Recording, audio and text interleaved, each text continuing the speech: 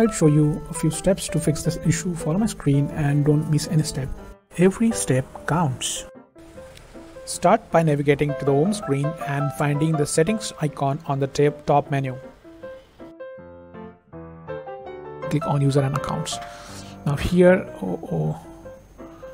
you need to locate this option, restore licenses. Click on that, restore it, and it should be done in a few seconds. The following step involves check external drive connection. Disconnect the external hard drive from the PS5. Later, reconnect it securely to the USB port. Next, ensure the external drive is formatted to XFAT or FFT32. The next step is adjust USB settings. Click Settings. Now select Accessories, then choose USB ports and make sure they are enabled. The next step is Rebuild Database.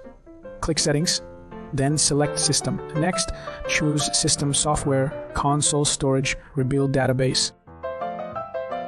The following step involves Format External Drive. Click Settings. Now select Storage. Next, choose the external drive, then select Format as Extended Storage.